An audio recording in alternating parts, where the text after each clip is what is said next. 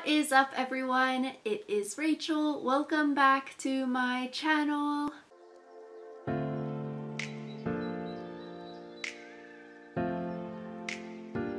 And so today's video is super exciting because today we are going to be talking about legacy applicants for college admissions, what it is and what it means. So if you're new to my channel, hello, my name is Rachel. I graduated from UC Berkeley in the class of 2020, where I double majored in cognitive science and legal studies. And currently I'm working full-time at a law firm, and this past admission cycle I was an external undergraduate admissions reader with UC Berkeley. So if you're an incoming college student or a student applying to colleges soon, definitely check out Study Hall College Consulting. It's a team of myself and other UC Berkeley grads who specialize in reviewing college application essays as well as consulting one-on-one with students and parents. So check out our website and social media for even more tips and tricks. So without further ado, let's get into this video. So first up, let's talk about legacy. What does it mean? And for all of the sites that I used to create this video, I'll have those articles linked down below if you wanted to read them on your own. So legacy applicants are defined as those who have familial ties to an institution, which could include parents attended and or graduated from the institution to which the student is applying. There are two kinds of legacy. There is the primary legacy and then the secondary legacy. For primary legacy, this is the direct connection, so like your parents attending that institution, and typically for these colleges, having that primary legacy would give you a major boost in the college application process.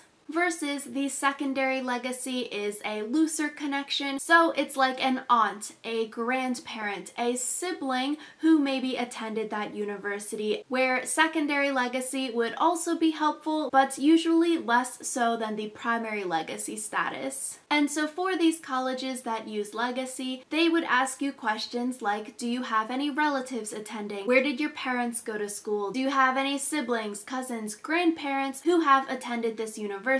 Yes or no, explaining your relationship. So then through the Common App answering these questions, they would know, hey, do you have legacy or not? So that was a little bit of background information. What is the definition of legacy? Now I'm going to talk a little bit about some stats related to legacy applicants. So there was a study led by an economist at Duke University where they found that legacy applicants had an admit rate of 34% across 6 consecutive admission cycles at Harvard, compared to the roughly 6% admit rate for non-legacy students. And even as this study shows, just being a legacy doesn't guarantee your admission, but as seen here, more than 2/3 of the legacy applicants still were not admitted into Harvard despite their legacy connections. Another study that studied 30 elite colleges, they found that primary legacy applicants are 45% more likely to be admitted into that highly selective college or university over a non-legacy student. They also found that the secondary legacy applicants had less of an advantage with only a 13%.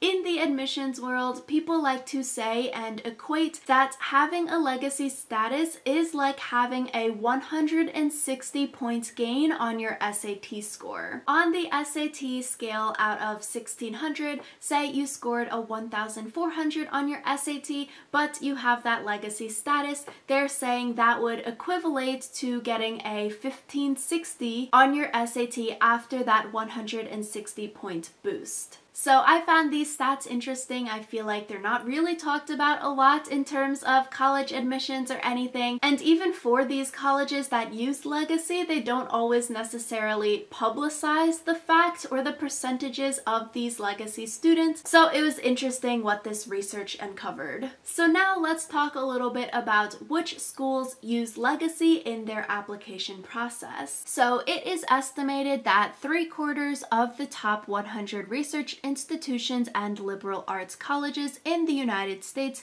factor legacy status into their admissions decisions. So legacy is typically used in schools like the Ivy League, as well as other top elite universities. But there are some differences between schools that use legacy and how they use legacy, so definitely if you're interested in certain colleges, Google it and see how they're using legacy in their admissions. So for example, colleges like Stanford and UNC, they only consider primary legacy into consideration, so that's the direct familial connection, your parents going to that university. They're not taking that secondary connection, your grandparent, cousin, sibling, and then this article also states that interestingly, a lot of elite universities also grant much higher consideration to the parent who attended their undergraduate years at that school versus doing a graduate program at that school. So that's one example of how legacy differs between colleges.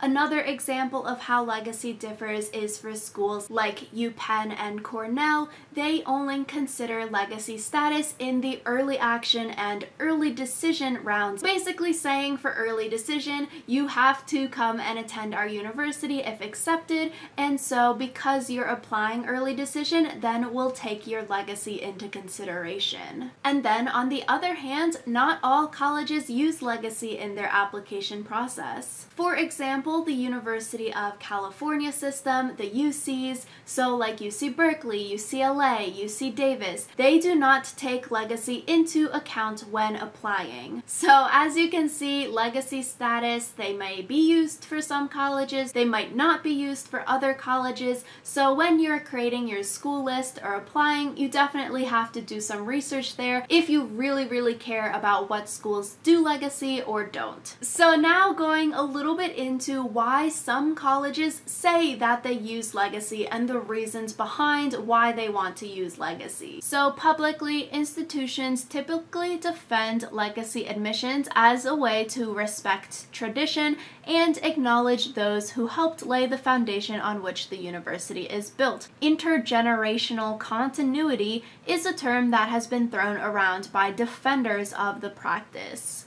Some other reasons why colleges say that they use legacy include caring about alumni engagement, basically saying that if you're admitting qualified students of the alumni, then they're more likely to donate, which some studies has found is actually not the case. Another reason colleges give for using legacy is about protecting their yield. They're saying that these legacy students are more likely to attend their university, so if accepted, that will help their yield go down. So finally, let's talk about what some critics say about legacy admissions, as well as some takeaways. What can you learn from this video? Critics say that they don't like legacy because it caters towards children of people who are already privileged, and that it harms the equity in the college admissions process. And so I think this really goes to show that the college admissions process isn't necessarily all about merit. So with the college admissions process, it's not always, oh, the best students are going to get into this university. Like my two recent videos, one about institutional priorities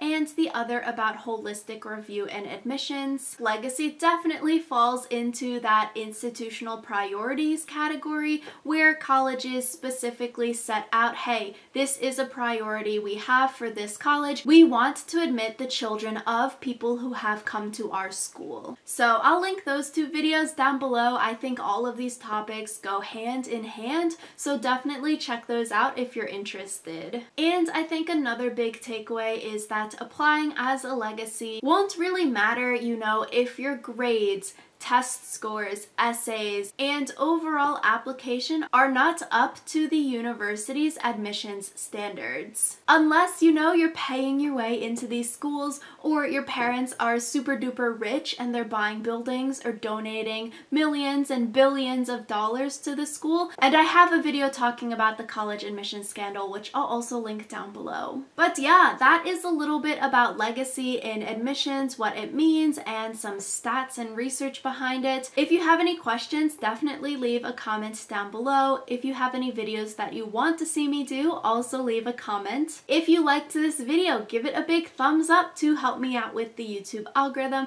and subscribe to my channel if you want to see more videos from me. Thank you all so much for watching, and I will see you all next time.